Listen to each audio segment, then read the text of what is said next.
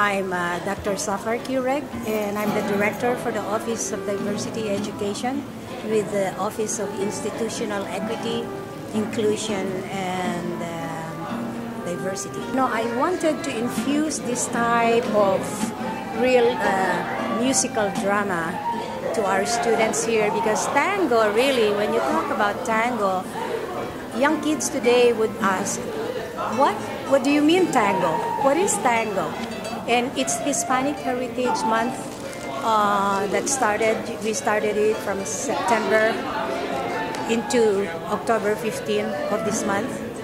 And so I just wanted our students, not just the students, but the entire CMU community to be exposed to the very passionate and melodramatic, rhythm, of the tango, which originated in Argentina. We dance Argentine tango, which is a little bit different than ballroom tango dancing. It's an improvised dance that developed in Buenos Aires. So we'll be mostly dancing tango in an improvised style.